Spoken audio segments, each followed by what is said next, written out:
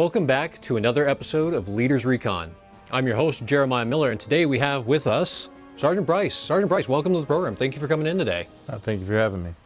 So, obviously, I'm sitting across from you, and the first thing I notice is you're a little bit imposing.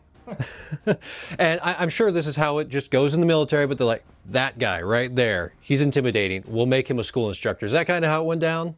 For me, I don't believe, actually, so 10 years ago, I was doing training at my local unit. We're doing prepping for a mobilization. Mm-hmm. And training, the idea of being an instructor was not something I personally thought about. I was a really skinny kid. I was a brand new E5. I did not look anything like I do today. Mm-hmm. Fresh, young E5. So the training program that was initiated during that time, it just made sense to me. Mm-hmm. I was active duty for 3 years before I joined the Guard for the second time in '07. And training was it just came naturally. The mentoring that goes along with training a person. Mm-hmm. It's not just, here are the facts of this task you have to complete. Sure. There's a lot of my personal experience with completing this task is wrapped into being an instructor, along with, hey, here's some things to think about, or real world view of the task that you're being asked to do. Sure. That goes along with being part of an instruction or a block of instruction. Right, the practical, like the classroom, and then the practical application. Absolutely. It's easy to read a book and think you have a standard understanding of what something can look like on paper than actually doing it. You start to run into real world problems because not everybody is going to see or understand what it is you're trying to do if you're not on the same page, and that drives complications. So seeing a task from multiple sides, other people's past experiences, textbook knowledge, and then real world application, that really all ties into how to complete a task or truly understand a task. And as an instructor, these are things you have to understand and think about yourself when preparing to teach any block of instruction. How am I going to be able to relate this information to these individuals so that they will be able to relate it to something they already know, so it just kind of sinks in a little more. So the more I give of myself and my personal experiences, I think it translates a lot better than just a dry PowerPoint or even a dry textbook explanation of any given task. Yeah, and honestly, it's kind of interesting that you say that, because so I'm a new father, and of course, you know, you're going into it first child, and you're reading everything you can get your hands on. And one of the books I was reading talked about education, and the Europeans have this really interesting version of education where they break knowledge into two parts. There's, and I'm going to butcher these words, I think they're German words. There's Kenntnis and Weisschaufeln. And Kenntnis is like kinetic or experiential learning, and Weisschaufeln is like your book learning. So it's really interesting to see that the Army's kind of taken this new age, not common within the United States, but this new sort of approach to learning, because it is kind of cutting edge in that respect. So you were a BLC instructor. Back in my day, it was WLC. I'm dating myself a little bit, which is, you know, when you think about it, like, it wasn't that long ago. So it changes a lot in the military, but more or less, I think the course is the same. But what is BLC? So BLC, Basic Leader Course, formerly WOC Warrior Leader Course. And I went through Warrior Leader Course myself in 2009. Prior to that, I was a PLDC, is a Primary Leader Development Course. So all these kind of have a common LC leader course, has stayed throughout the years, and that really is what it is. It's a leader's course, no matter how you slice it or what you put in front of that. A lot of people, when you go beyond BLC, Basic Leader Course, you start getting to your MOS specific leader training. That Basic Leader Course is a foundation that all levels of leadership should always stand upon. Our basic core principles of leadership. I do construction on the side, not professionally. I have worked for a couple building companies. When I attempt to explain new concepts to soldiers, whether it just be in a common conversation or actual blocks of instruction, I have a tendency to relate it to construction all the time because it's what I know. Right. And hopefully through my correlating to something I know, it'll help them tie it to their own soldiers experience. tie it to something that they know, because it's they see I can do it, then they can do it. Right. So everything is a foundation, and basically your course being the foundation of NCO leadership, there's core principles that will always remain and should always remain. Well, to steal your construction analogy, BLC is the foundation and everything else is just building on top of that same foundation. Yeah. Without a solid foundation, anybody that has ever laid pavers in their yard, built a deck, even built a birdhouse, even as simple as something like that, there has to be a foundation. If you don't have that solid foundation, everything you build on top of it eventually will fall apart. Yep. It's just how the physical world works, and it works the same in the mind. Sure. If you don't hold on to those foundation principles, everything you try to add to it will eventually, they won't have anything to stand on, and you won't have anything to stand on as a leader if you start deviating from your foundation or trying to change the foundation after the fact. Becomes extremely difficult, if that makes any sense. No, absolutely. So just to recap, I guess. Yeah. So BLC, it's all MOSs. All MOSs can go to any BLC school. So you could be at the basic leader course and be there with military police and infantry and engineers. It's just kind of all mixed. Is that correct? That is absolutely correct. It was probably around 2003, in early 2000s, the Army put out an initiative to allow soldiers to be promoted to the next rank without completing the necessary primary military education or PME necessary for that next rank. That kind of led to a problem because it lasted about 10 to 15 years of soldiers getting promoted to E5, E6, and E7, and even E8 without the next level education. Right, the prerequisite schools. The prerequisite schools. And it was about 4 years ago, the Army reversed that decision and started making it required for an E4 to have basic leader course to be E5 and so forth, advanced leader for E6 and senior leader for E7, and then master leader for E8 and Sergeant Major Academy for Sergeant Major. Right. It kind of created a little backlog, but it also showed the Army something different as well, which I found interesting. Because after I leaving the West Virginia RTI, where I was teaching 12 Whiskey 10, went back to Florida, and I was working with these, some of these E5s that were legacy is the exact term, that they've been labeled promoted without being educated. You found a pattern in some of them where you saw missing core principles, not just as leaders, but almost as people as well. Lack of accountability in themselves and things that they were telling their soldiers and how they were leading soldiers. There's definitely a pattern from the old way of not completing PME before getting promoted. It's absolutely necessary. Okay, so USASMA is the ultimate proponent that owns the course material for BLC, basically your course. So it changed. There was an initiative probably in 2017 where it started in the development, and it wasn't until the summer of 2018 that a pilot program for the new BLC was initiated at numerous BLC schoolhouses throughout the Guard and active duty. The hard launch, from the best of my memory, was January of 2019. So I during that time, I had already been there 10 months teaching the BLC that we've had, BLC, WLC, and PLDC. The core course of that basic leader course had pretty much been the same for the last 43 years. Wow.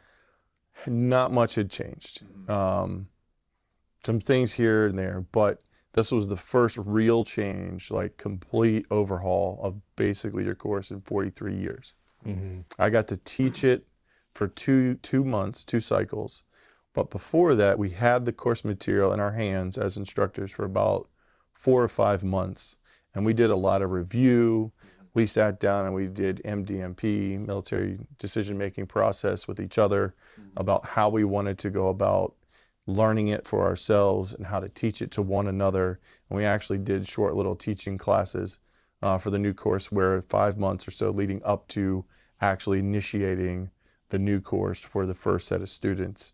I believe it was in August of 2018 was our first new BLC that we taught. How does the change that the basic leader course, how does that change tackle that culture of apathy, or the risk of developing NCOs that are task oriented rather than competent leaders, let's say? Okay, I think not just in BLC, the Army adopted the resiliency program because resiliency is the battle against apathy. And not a lot of people understand that. A building is only as strong as its weakest pole, just like a chain is only as strong as its weakest link. You are only as strong as the weakest part of your brain that you allow people to see. Yeah, exactly. If you allow your weaknesses to control your actions and decisions, if you allow your fear and your weaknesses to control that and shape who you think you are to others, you will never improve. You will never get better. You'll never get stronger. And these are things I try to draw out of students, is to understand these new, not so much newer concepts, to just understand the concept of not being afraid to speak up, to learn new things, go outside your comfort zone, to help others. And in doing so, you learn more by teaching. Right. You take on a new task. Okay, I've learned this task. I've completed it one time. All right, I'm gonna go back to my unit. And then they just keep it to themselves because they're not sure if they can show it to someone else. Because they did it once and they did it okay. It's like, now take this new task you've learned, or these new skills you've learned, take them back to the unit. Share them with your battle buddies. Share them with your leaders. So it sounds kind of like this new iteration of BLC is really pushing that mentorship aspect and leading with compassion, or compassionate leadership. That watchful kind of leadership, where if you observe a soldier who you think may be in crisis, that you actually have the tools in your toolbox that you need to help that soldier and meaningfully engage with them, to develop a positive relationship, but also that trust that I think needs to exist between leaders and members of their team. Does that sound about right? Absolutely. As an instructor, I always try to share, and all of my time as a squad leader and team leader, sharing yourself is really what breaks down barriers. Sergeant Major Sampa, the current Sergeant Major of the Army National Guard, I've heard him say it several times, and I completely agree. Having the tough conversations, the question has been asked to him, how do we have the tough conversations with our soldiers, Sergeant Major? How do we do that? And he has a very simple answer, and I completely agree. The conversation starts with, how were you raised? How did you grow up? And that is something that you won't find in a book. There's no Army doctrine that covers connecting with soldiers or connecting on a human level with people, but that really is where it starts, because almost everybody has something from their childhood that is similar to someone else's childhood. Right. And the difference is, and it's easy to say, oh yeah, I grew up playing basketball. Oh, so did you? Okay, cool, we both like basketball. But what were those differences? And understanding the differences can help grow strengths. And that's when you learn, okay, you're good at this, I'm not so great at that. You can help bring me up to speed, maybe not to your level, and then same and vice versa. What is it that you're not good at that I am? And you help each other, and you learn that through communicating and learning someone's background. Right. And that's again another part of mentoring and helping soldiers grow connected, and you grow that small team mentality. The team level, that is where it all begins. If you do not have a strong team, you cannot perform any higher than that. Right. The company, the platoon will fall apart, squads will fall apart, and so forth, all the way up. Strong team, team level, all the way down from that team leader E5 and the 3 or 4 soldiers that they manage or mentor. That is the strength of the Army. We are only as strong as an Army as the weakest team that we have.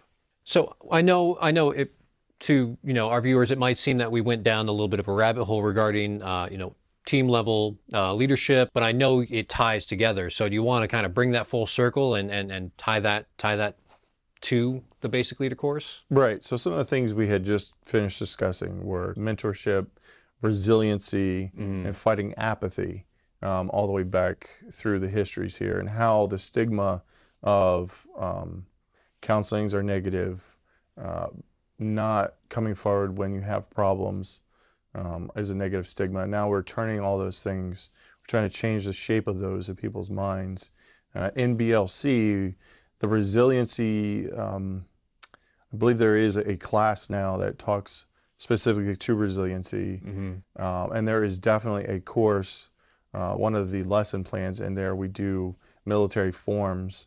It's Army writing style is what the course is called, and they've wrapped in a couple of different things that we think are important. It all pulls back into explaining things in BLC. There's so many different new lesson plans that we are teaching in BLC now that are mention and show, and again, personal experience added into these new lesson plans really helps elevate the new soldiers' minds to kind of help change those stigmas and bring a more positive light to the things. It really sounds like it starts tuning them to be those first line leaders. That is 100% the intent of all the new courseware, and it's really driven by the classroom. Not so much by the instructor. The instructor is a facilitator, and that is a definite new term that has come with the new BLC. We used to just be instructors. The new course, which is to be certified as an instructor, focuses a lot more on facilitation. And facilitating more as, here's a topic, we want to discuss it with the classroom, and then just let it fester and try to get the engagement in the room and allow the personal experiences of the classroom to really grow the idea. And myself as a facilitator, I am just simply help guiding the ship that we're all on, and they're the ones more or less teaching each other with guided checkpoints that have to be met for it to be considered a successful lesson plan. Well, and that's a much more organic style of learning, I think. I mean, you can have somebody show you something, you can do it yourself under their explicit instruction, or they can give you a more broad task and they can just kind of nudge you in the right direction. And as you figure it out, I think it kind of gets imprinted on the mind, and it becomes one of those lessons that you actually carry away with you rather than, losing in that post-school brain dump. In reference to facilitation, as I was saying, what is being taught in this new instructor course is something called experiential learning model. Experiential learning model is a 5-part cyclic learning process. It starts with a concrete experience, meaning here's a new topic, and this is probably one of the most basic examples I can think of, is drill and ceremony.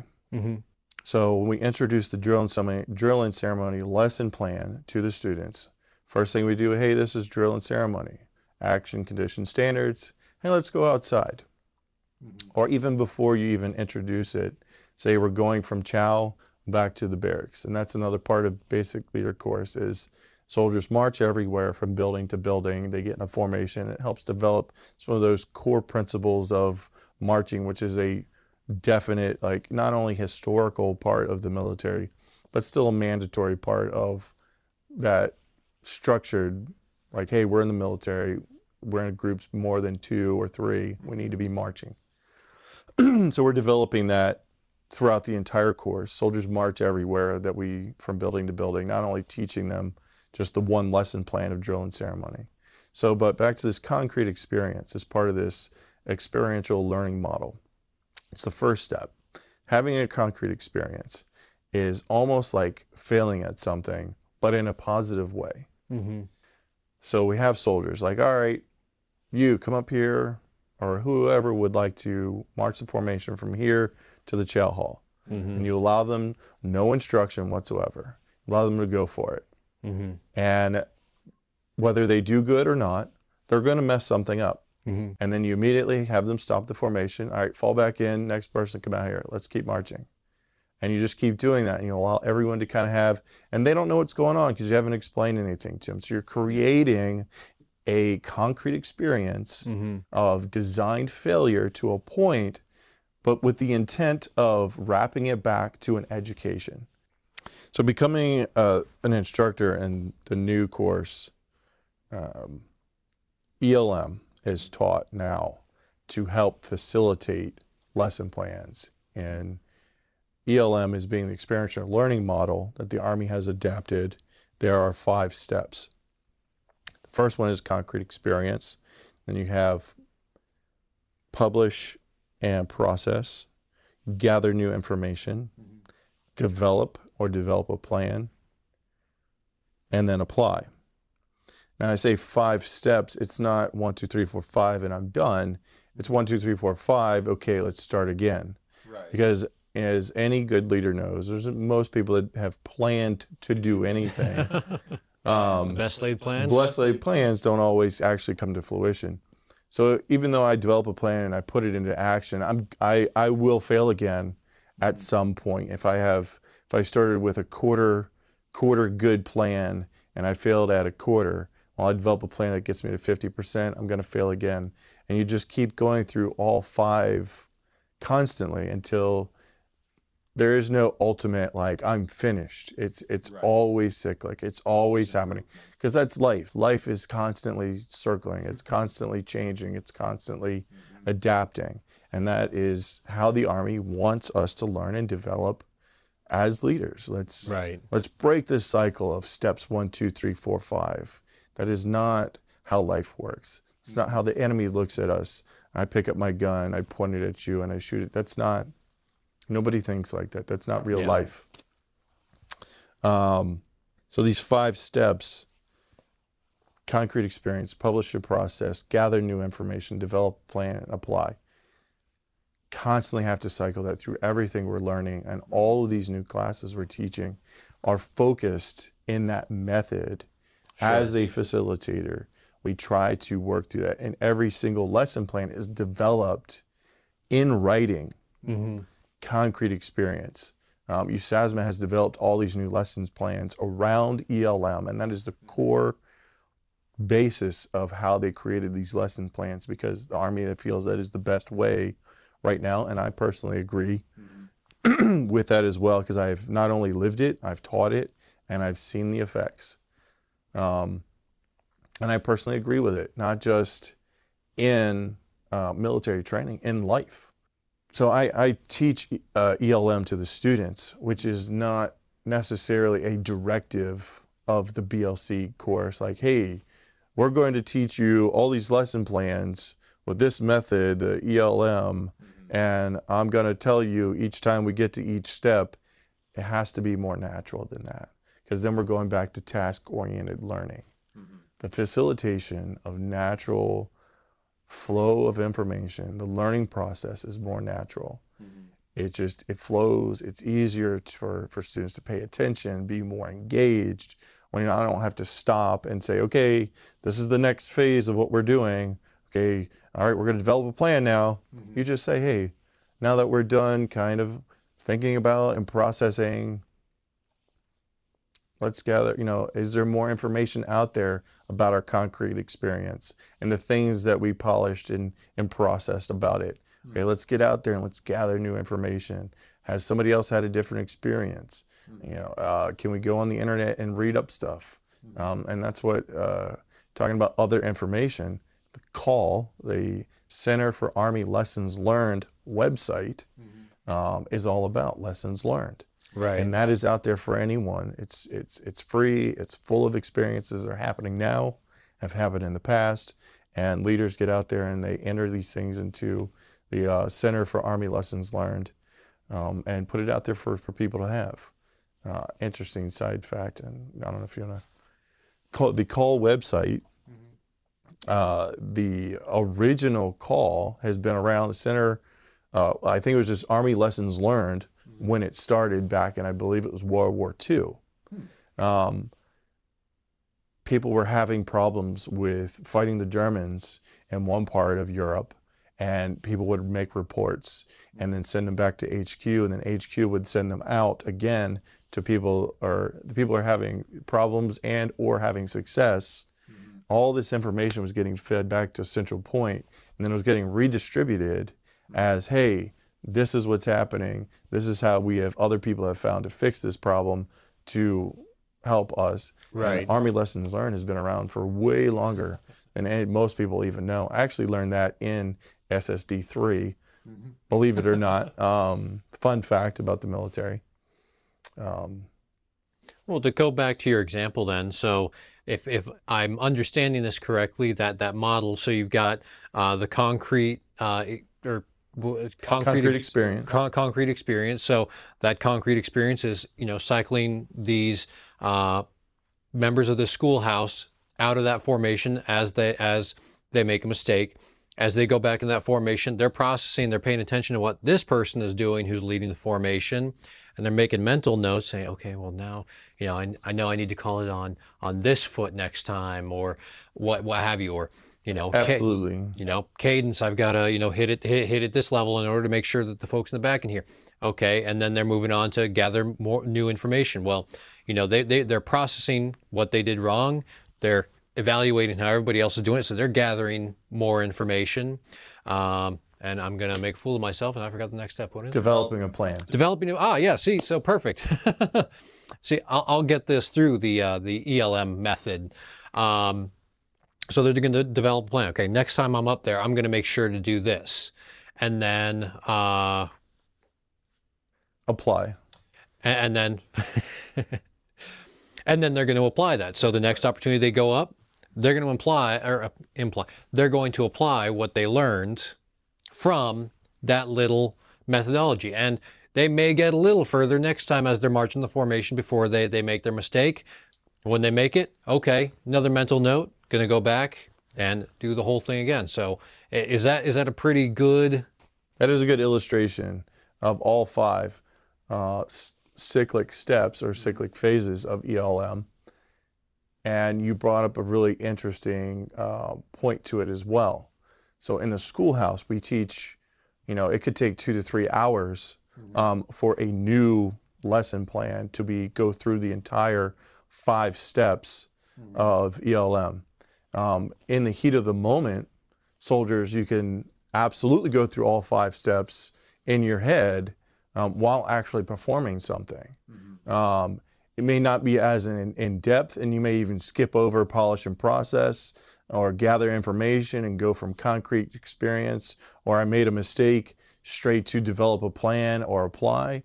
And there is some hopping around there when it's happening much faster. But if you're doing all 5 steps, it can take longer, which is how all the lessons plan. While in the institutional part of training, it's easy because we have time and we can go through all 5 steps and then bring it back full circle. And it's an amazing to see the development and the ideas pop, and you can see the lights come on in the soldiers' heads as we're teaching lesson plans and courses, and allowing them to really get into it. Honestly, I mean, it's such a phenomenal tool, and at the end of the day, when you think about it, like, a team leader is a teacher, right? So they go to the school, they're learning via the ELM method, but if they muckle onto the core concepts of those 5 steps of ELM, and they take it back, I mean, that's going to make them so much more effective as well, a leader, one, but also that mentor, because in that training environment, that's, platoon leader, platoon sergeant is going to give you the task, and they may supervise. Your squad leaders are going to be a little bit more involved, your team leaders are really going to be the ones hands-on with those soldiers. So that's such an effective teaching tool. And of course, those team leaders are eventually, hopefully, going to become squad leaders one day, or platoon sergeants, or first sergeants. And that's a method that doesn't really, it's evergreen, really. Yeah, absolutely. That method will go all the way to the top if they embrace it at the E5, E4 level, and they can carry that again as a foundational tool as they go forward. And it's not just for institutional learning. It's for operational learning. It's for life. It's something you can use in your personal life. And that's how I always tied it back when explaining ELM as a process to learning things. It's not just, hey, we're at a university and this is how we teach a class.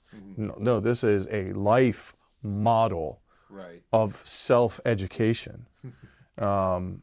It can be used in any method, in any environment, any situation. Absolutely. All right, so I'm sold. I mean, the ELM method is fascinating. It sounds like the school's really interesting. It's really morphed from even the days when I went in. So I am motivated specialist Miller. I really want to get to the basic leader course. What should I be doing to set myself up for success? Make sure I'm ready. Setting yourself up. One of the biggest things I would say is to set yourself up for success for BLC mentally is to talk to the people that have just come back. Pick their brains, talk to them about what's going on, because it's not a secret. And I think there's always a misnomer. Army style training, there's test control is a big deal. You know, we can't afford to have any part of our written test because we don't want to, you know, invite the opportunity for cheating. And, it, you know, obviously that goes against some of the core Army values of people cheating. But, you know, locked doors keep honest people out. And we want to believe all of our soldiers are honest. So test control is a big thing. But that's really the only kept secret when it comes to course material. So all the course material for BLC is out there somewhere. It is researchable. You can grab it, you can read it, do some read aheads if you can get a hold of something. I told students before they left, hey, does anybody want anything that we went over? Do you want any of this digital stuff? Do you want the lesson plans? Do you want any of the stuff we've worked on that is public accessible information, controlled, you know, it's released unclassified, you know, for view all. If there's anything that you guys want to take back as a tool and to share, and I always encourage students that were at at the RTI to take back and share with other specialists in E3s that will eventually get promoted and come to BLC. Because you can only come as a specialist or an E5. You can't come as an E3 currently. It shouldn't be, I want to go to this course because I want to get promoted. I want to go to this course because I want to be a better leader. Yes, the secondary effect is now it makes me qualified for promotion, but that shouldn't be the primary drive. And I think that's sometimes on the leadership side, we have some top-down pressure. Hey, we got to get these soldiers promoted. What do we need to do? Oh, we got to send them to these courses. All right, send them to BLC. We're doing almost like there's an overtraining or a misrepresentation of why people are going to courses. Being in the military itself is also an internal decision. Am I here did I join the Army because I wanted the college benefits and the free money and the bonus checks? Or did I join because I have a sense of patriotism and I enjoy, you know, serving the community and helping those that can't help themselves? That's the same principle and that mentality that goes back to why am I going to this education course? Why am I going to this development course? Is it for promotion? Is it for personal gain? Am I learning how to be a better NCO or a better leader? Or am I just going to check the boxes? Am I just going to check the boxes? These are all the things in preparation. You really have to self-reflect because you're going to get challenged. We challenge norms in the new BLC. We challenge old stigmas. We challenge personal belief systems, not religious, just military belief systems. One of my personal favorite things to do on any basis, I will sit down and talk to anyone about military leadership theory. because there's a lot of different ones out there. And then there's the Army doctrine on leadership, but there's also a lot of leader theory, which I really enjoy because there's so many different perspectives. Sure. Because of different experiences, and that ties back to ELM. All the concrete experiences that everyone has had throughout their entire careers has created all these different plans of action that people apply to their actual active life in the military. And they don't even realize that they're doing it. It's such a wonderful thing to sit back and know what's happening and watch people live their lives, and they don't really realize that they're doing it. It's interesting. So, I mean, as with most Army schools, you know, there's a baseline requirement of you as a soldier in order to be eligible to go to that school. I know there's physical requirements. You know, usually you can't be flagged. So, what are those base requirements in order to be able to attend BLC? So, standing right now, the minimum is E4 specialist or corporal.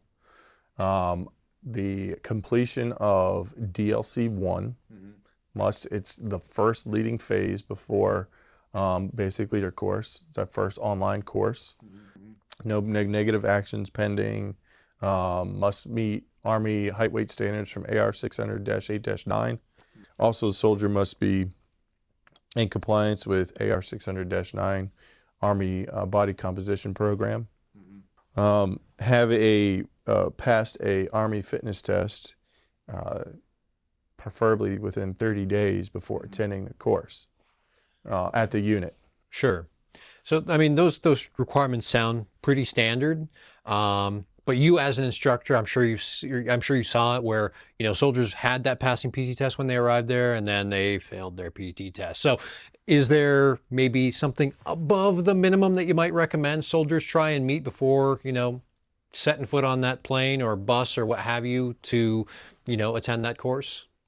So my units, while I was teaching BLC, I was still part of a unit down in South Florida. And our battalion instituted a policy that any soldiers wanting to attend BLC must pass at least 70% across the board of the 3 events.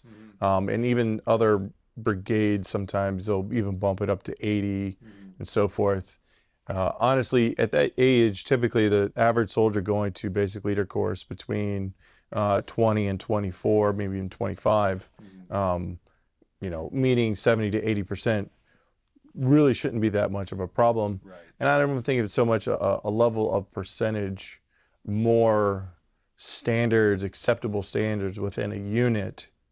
I think that's really where, I mean, the soldier has to have that personal motivation to do push-ups correctly and sit-ups correctly, and train themselves to run the 2 miles in the allotted time.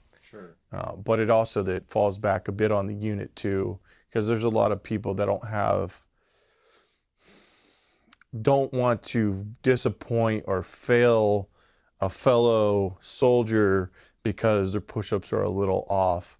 But the reality, the mentality when coming to attend basic leader course is we stick to, as instructors, the Army standard in FM 7-22, what push-ups are, what sit-ups are, and we absolutely have that 2-mile course set up in the time, and we keep our clocks and everything and keep everything to the standard. Yeah, so definitely make sure that you're doing everything right before you get to the school. Absolutely.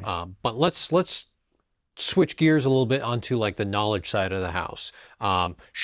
Is there some knowledge I should have, or maybe it might be worth my time to go out and get before I attend the school? Or, you know, does the schoolhouse provide study materials beforehand, or is that really kind of encapsulated in DLC 1? For knowledge, really, because they're in the new BLC, there still are some task-oriented things. You know, we still cover drill and ceremony. We're absolutely covering PRT. A lot of what the PRT that we do at BLC comes from the graphic training aid that is correlated to FM 7-22.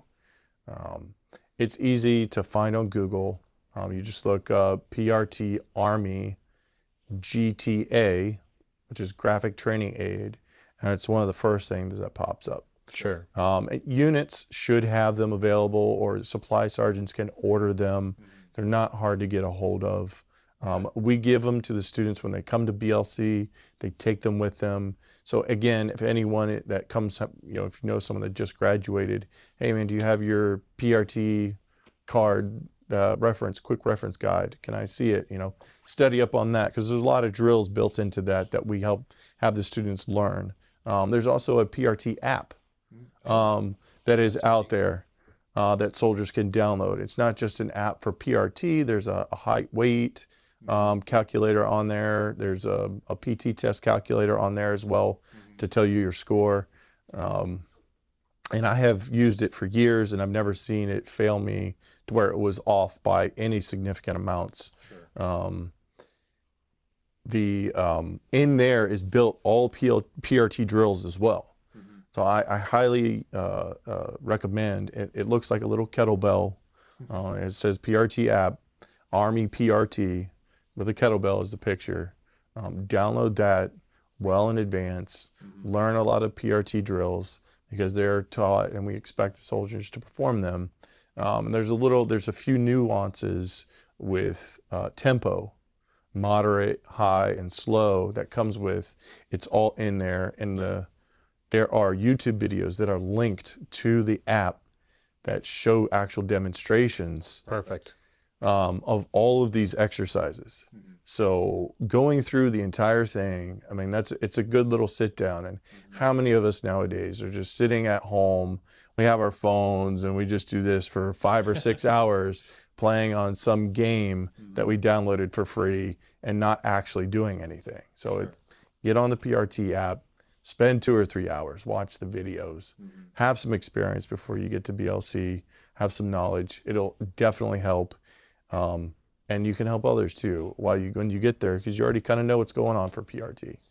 Okay, so Specialist Miller has gone ahead and he downloaded the PRT app, the Army PRT with the kettlebell app, and I've been studying. I've brushed up on my drill and ceremony, and I've even memorized the NCO Creed. There you go. So I've done all of that. How do I get my unit to send me?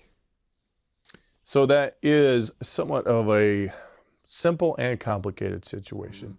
In the basic simple version, there's a training seat that the state has available.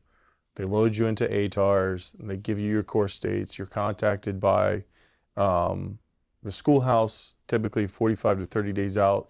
You should get an email welcome letter that spells out how to get to the school, all the things that are at the institution and on the base, things to expect, how to do in-processing, points of contact should all be in that welcome letter once it actually gets to you in your .mail email.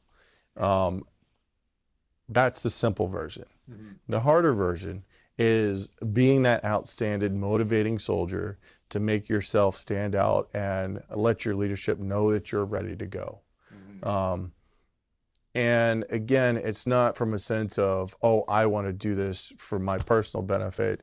It's something that's more built into yourself, that you kind of just get there because that's who you are. Yeah, you want to become that better soldier. Right. And units, they're objectively looking at their units, and they create what's called an OML, or an order of merit list within their own company and platoons, and saying, hey, we only have X amount of seats this year. We only have X amount of funding available this year to send soldiers to school. And we have 15 soldiers, we can only send 5. That's where you have to kind of make yourself stand out a bit and try to get yourself elevated. And there's nothing specific like, I tied my shoes today, I'm next on the list. Yeah, it's going to be kind of unit specific. It's unit specific, and that is the more complicated version. Sure. Well, I mean, and that kind of leads me right into my next question. You touched on it with that welcome letter. You know, it's got that packing list. So I got the slot. I am on the bus. Right. I can see the lovely Army base in front of me. And I've packed everything on the packing list, but you always know, like, there's always those things that you want to pack extra just to be prepared. but I forgot blank. What are some of those things that maybe don't show up on that packing list that might be worth your while to pack for BLC? Packing list for the new BLC is interesting because we don't, the 6 lanes, which is the simulated training, you know, out in the field experience that was part of the former BLC, it doesn't happen anymore. They took that out. They took out land nav, and there's a lot of controversy about that. It's like, these are core principles we have to teach. Well, again, they're task-oriented things that we no longer teach in the new BLC. But I have heard rumors that they might be incorporating some of that. I haven't read up on if they have actually done that yet or not. So the packing list really for the new BLC is fairly simple. That's probably not going to be on there though. If you have a tablet or a laptop, absolutely bring it. If you have your own hotspot, bring that, because you don't ever know. Like the RTI we had building Wi-Fi in the institutional training building and also in the barracks.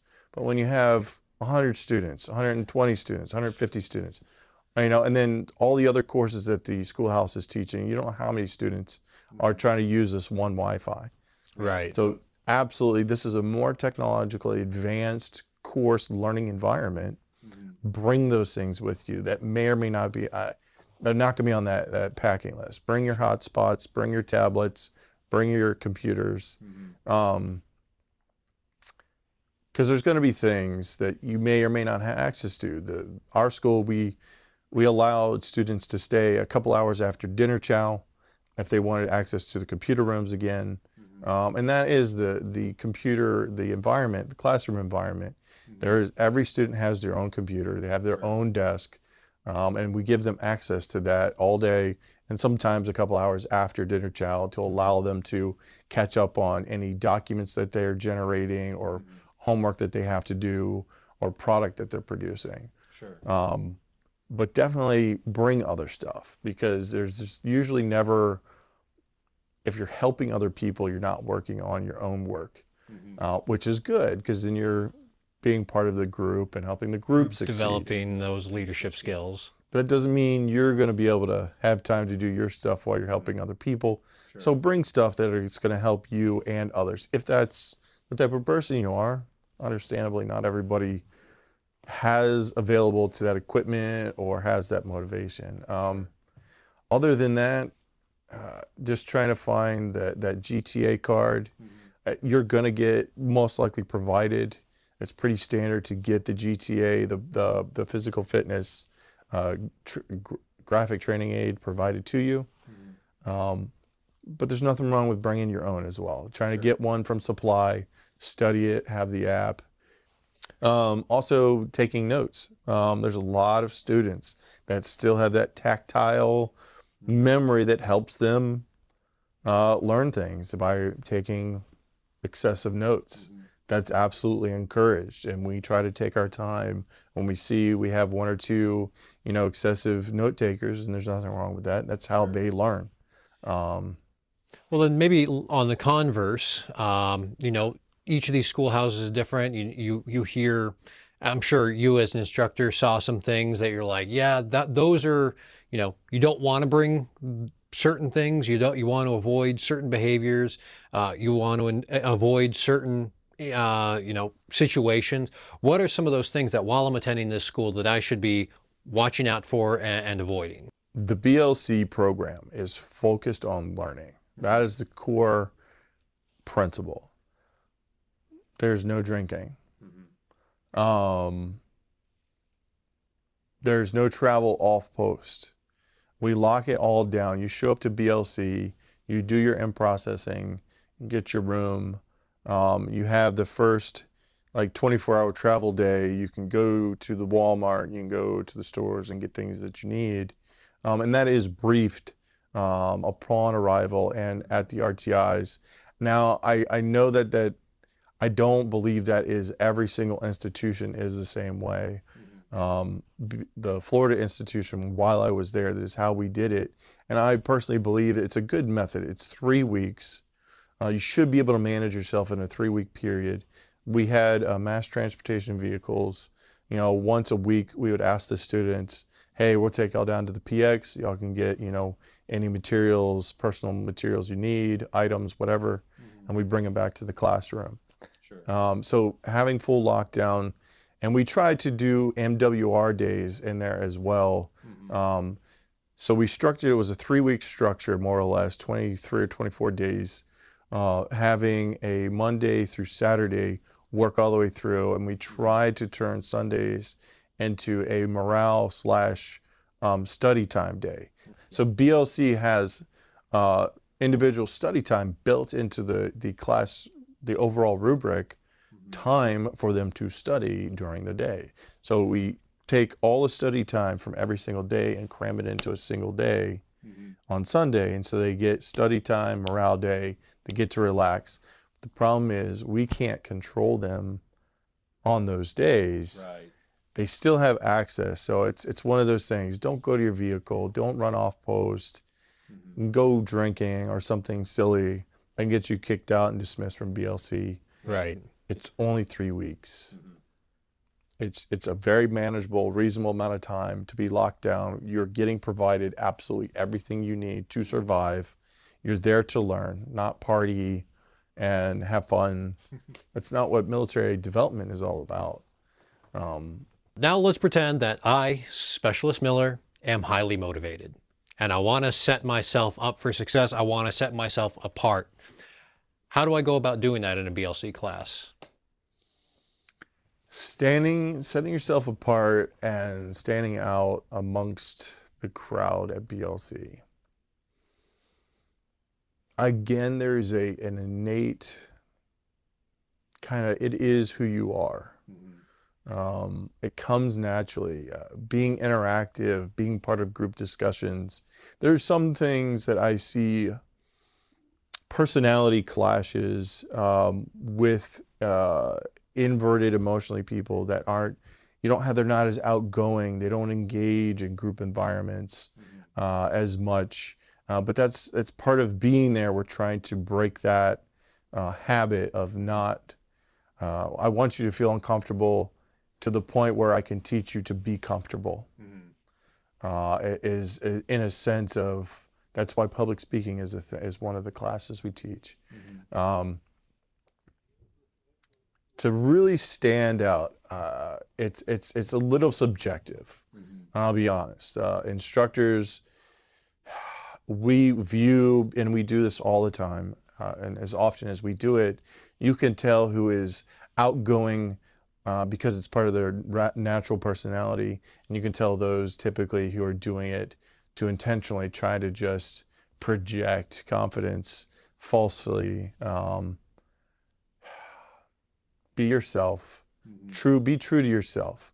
If you want to stand out at BLC, be true to who you are as a person and a soldier, and be willing to get out of your comfort zone. Be willing to be uncomfortable. I would rather spend extra time with a soldier that is truly uncomfortable with a new topic than someone projecting overt confidence that seems extremely false. And I can tell that they're just looking for attention. Yeah, and honestly, it's interesting that you bring that up, because we've had other guests on this podcast who've talked about soldiers can detect when you're not being genuine, when you're not being authentic, and you do that, and it undermines you as a leader. So leader development course, absolutely.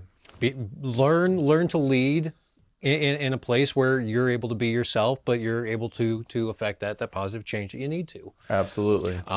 So let's say this motivated but albeit introverted Specialist Miller has figured it out, and he's at the top of the class. Is there an advantage, or is there something that happens for those top performers in the class? Just throwing out a random number, but maybe the top 10%. The top 20%. Oh, okay. The Commandant's list.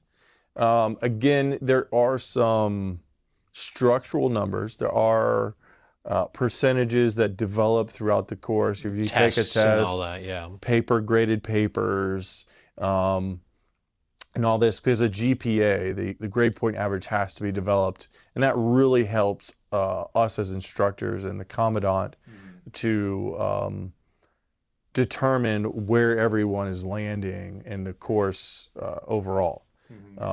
So the commandant's list, Army standard, top 20%.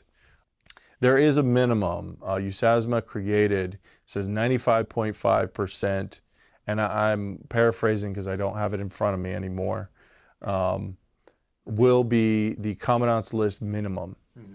Sometimes that is it's dictated change, because if I have 100 students and the highest grade is a 92, but USASMA says the minimum is 95, that doesn't mean we can't still have a commandant's list. And there is some play in there. Each class is going to dictate. I can tell you from personal experience, I don't think I've ever seen the highest grade being below the minimum for commandant's list. There's always a few. There's always 10 or 15 students that meet that somewhere between 96 and 99 percentile, and then even in the new BLC. But also there's not just commandant's list. You have honor grad, distinguished honor grad. They also now have, it's the iron fit soldier, or iron soldier, who has the highest PT test. And there's a leader acknowledgement as well. Distinguished leader is what they call it. And that is a board, a panel, or one individual from each platoon does a mock board with 3 instructors as the board. And some of the questions in there, it's about the course material. They have them recite the NCO creed, talk about their personal and military goals, and there's usually a couple of secret questions that the president of the mock board comes up with right before each month or each course starts. So the boards aren't always exactly the same every time, but they have a scoring chart, and after, you know, they make a determination. And again, being in the board for distinguished leader, you could get all the questions right, you could quote the creed perfectly, even upside down and backwards, and then just be as stiff as a board, and not really show any actual real enthusiasm for being there. And that's where you kind of fail yourself. Doesn't matter how many correct book answers you have, doesn't matter how many regulations you can quote or the creed or anything of that. Those are all pieces of the board. Those are all pieces of how you get board points for distinguished leader. And I think that also ties to actually being a leader. You can have all the right answers, but if you don't actually care about all this knowledge or how to use it or what to use it for, you're not going to apply it. You're not going to apply it, and what are you even doing at that point? I've got a pretty good feel for the course, so you know, Specialist Miller is ready to go. He knows how to, he knows what the course is, what he's going to learn, especially the ELM method, which really, really handy. He knows what he needs to do at the unit level and who he needs to be engaging with and what he needs to do to get sent to the course. And he knows what he needs to do in order to, you know, end up either on the commandant's list or with one of the other distinguished awards that can, you know, come out of BLC attendance. So, you know, we've gotten a really wonderful picture. Is there anything that you'd like to add before we sign off with you here today? I appreciate it. Yeah, one of the biggest things that I personally drive home every single course and my entire career is the creed of the non-commissioned officer. There is so much inlaid. Every single sentence in the creed has a situational backfall to it. Meaning, every situation you run into, in my personal experience, and I haven't found anyone that can disagree, because I tell people this all the time, I've never found one person to disagree with this statement. I've never run into a situation in my career that I couldn't fall back on the creed, some statement in the creed that supports what I should do or what I could do or what I can do to help guide me in the right direction. And that's one part of the creed. The other part, it really just sings home. I remember the first, when I was in WLC, Warrior Leader course in 2009, my buddy Doug Hutchinson and I were standing in the stairwell of our barracks for hours on end, memorizing, going line for line and paragraph by paragraph, just trying to memorize the Creed of Non-Commissioned Officer, because it was told to us at the beginning that it was a requirement, and we'd have to say it at graduation, and we still do that. It's still absolute tradition. Whether it's mandatory to memorize, it's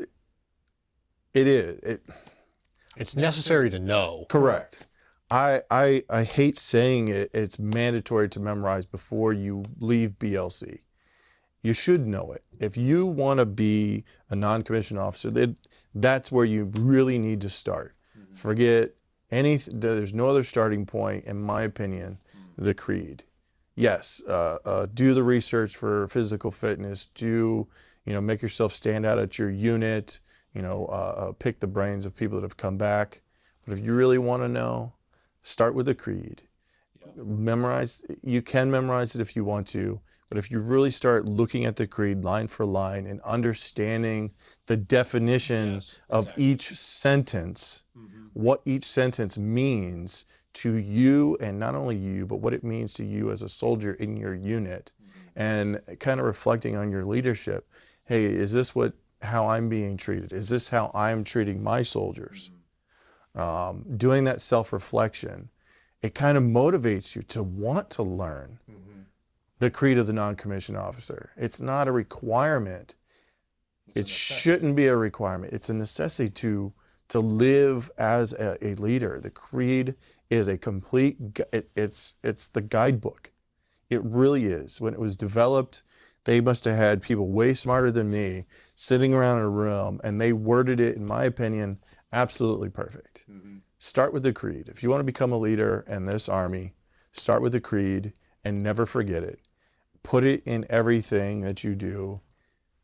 That's why the Creed has been imprinted and wood burned into so many plaques and given as presents to E5s and E6s and E7s.